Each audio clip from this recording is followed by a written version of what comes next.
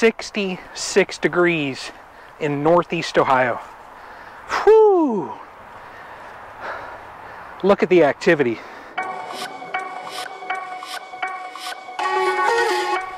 Wow.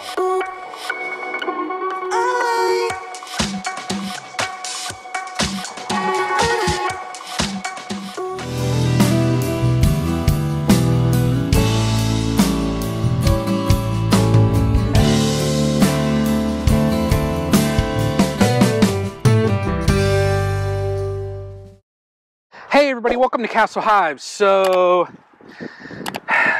cannot believe this.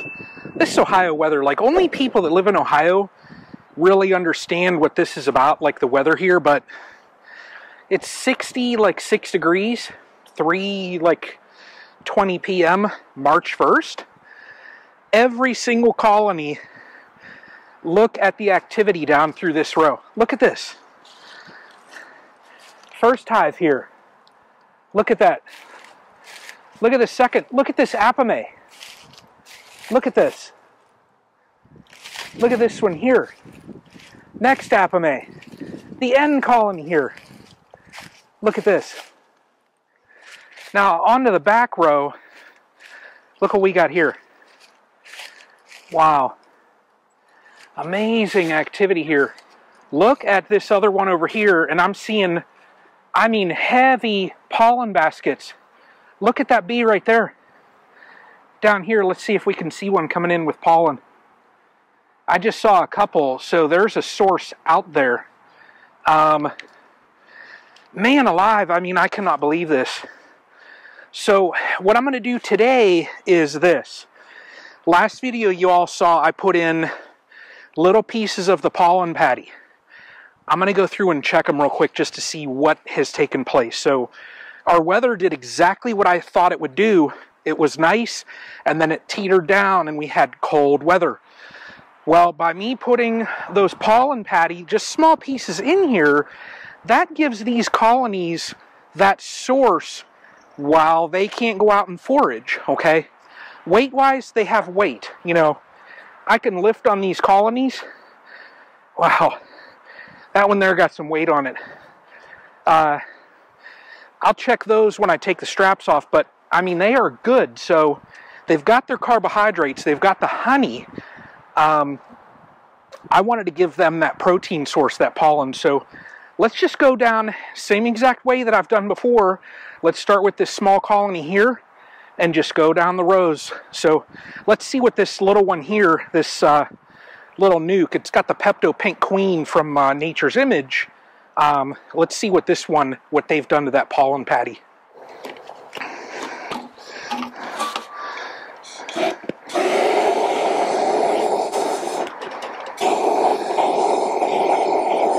So you see here, they've taken all but the little corners of this fondant.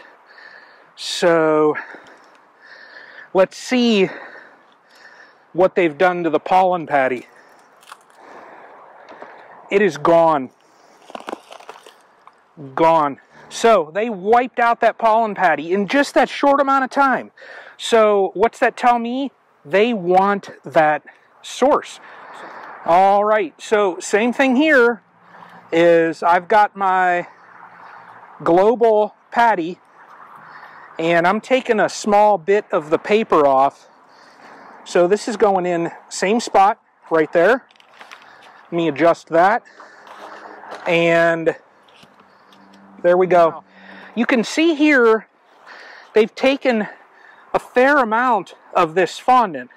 So they still are looking at that food source there. Now, the question, what have they done to that piece of the pollen patty? So let's check it out. All right, y'all, look at that. Pollen patty, gone. All right, I'm going to put a little bit of a bigger piece here, but these Hive Alive patties contain real American pollen. So as far as other sources, you know, if people are wondering about supplementing your colonies, you see how well they took this. Let's move down the row here. I am just curious, but I'm pretty much betting that all of these wiped out the pollen patty that was on it. This right here is a March 1st colony in Northeast Ohio. Look at that. Look at this. Look at how chill. You know, if you want to talk about bees, look at this right here. All right, there's still a small little piece of it left. I don't see any larvae, anything in it. So they're going to get another piece. Okay? They are getting another piece of it. We'll put it right back here. There we go. So, really, these colonies, I can't be more pleased with how they're looking. You know, they're really taking down the pollen patties. Let's go through the front row there and check those. I bet I already know what to expect up there, so let's go real quick up there.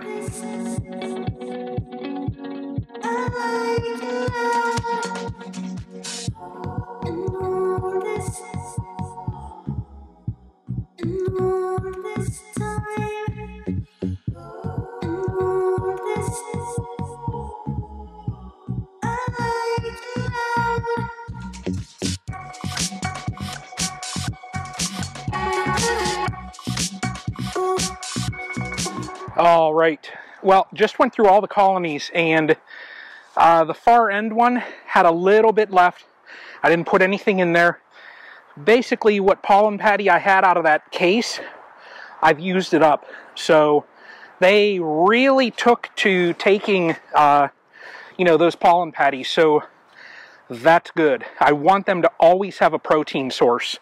Our weather is supposed to dip again. I'll put a little image up there of, you know, where our temperatures are. So by me having a source inside of that hive body for that colony, it gives them, I mean, they can always go to the grocery store. So they don't have to worry about going out and foraging, so on those cold days.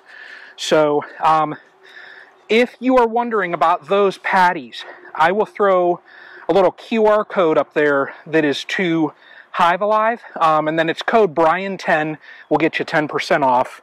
I'll also, and these QR codes, I'm kind of new to this, and it's, you know, another Ohio beekeeper, Central Ohio beekeeper, Jason Chrisman, turned me onto these QR codes. So Jason, it's all your fault. So if everybody, you know, they look at these QR codes and you're like, what can we do with that? Well, if you watch on your television, like I know some viewers do, and you want to subscribe to follow along, just aim your phone at that QR code and boom, it could take you right to the channel, and then you could subscribe. So very awesome how those QR codes work. I didn't know that you could do that, so very cool. But you know, all these colonies here so far, March 1st, we are still sitting at 100%.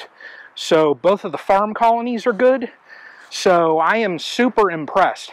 I'll throw a little teeny video clip from one of these colonies here. When I cracked it open, you can see the bees. Look at the bees across there. So really amazing, but a lot of activity. You know, I can know by looking at them. I see pollen right there on a bee. I know they're out foraging when you see that. You don't have to, like right now, could I have pulled a frame or two? Yeah. Do I need to? No. I'm really just maintaining them at this point, getting them into this first flow. So I'm looking and I can see some of the maples and that are starting to pop. So we are very early for this time of year. So, you know, hopefully we'll see what it does for swarm season. Might be early, but, you know, I would hope that if you have overwintered colonies, at least what I'm doing, I've already prepped and I have what equipment to expand out this apiary. So really it's going to be early, so you should be planning right now. If you haven't, I would get on that really. But that's the update here. So really excited just to walk in here and you get the aroma, you know, you get that apiary smell. The beekeepers know what it is. You know, if you're not familiar and you're thinking, my gosh, this guy is nuts, he's down here, you know, standing next to these colonies, man, you haven't seen anything yet. So just wait till I break out the shorts. So that's typically what I'll do in the summer, is check these colonies in shorts.